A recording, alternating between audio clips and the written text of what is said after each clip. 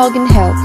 Today's tutorial video is about changing your Garena account password. In order to do so, watch the video till the end and subscribe to our channel for more videos like this, and press the bell icon so that you'll be notified soon after we post a new video.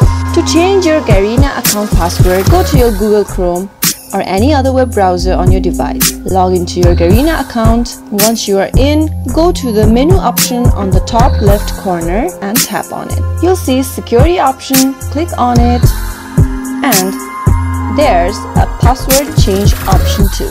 Click on it again. Now, before changing the password, you'll need to verify your phone number to make sure you are the one who is changing the password. Click on Get OTP and you will be sent a verification code on your mobile number. Enter the code and tap on Verify. Now, type in your current password, type down a new password which you want to change to, confirm it again, and tap on Change. You have successfully changed your Garena password.